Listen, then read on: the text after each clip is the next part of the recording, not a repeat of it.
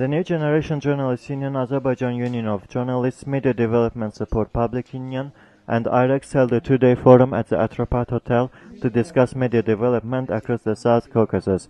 Arif Aliyev, the head of the New Generation Journalists Union, reported that 4,300 print outlets were registered in Azerbaijan by March 2011.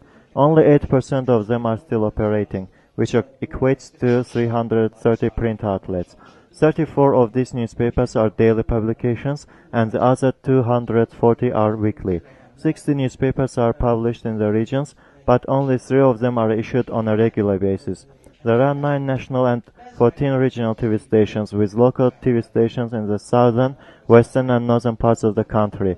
However, Aran and Karabakh regions do not have local TV stations. 13 out of the country's 14 radio stations are based in Baku, with 1 in Nakchivan. The forum compared the domestic media situation with Georgian and Armenian mass media. Georgia, with a population of less than 4 million, has 57 TV channels and 44 radio stations, while Armenia, with just 3 million people, has 42 TV channels and 30 radio stations.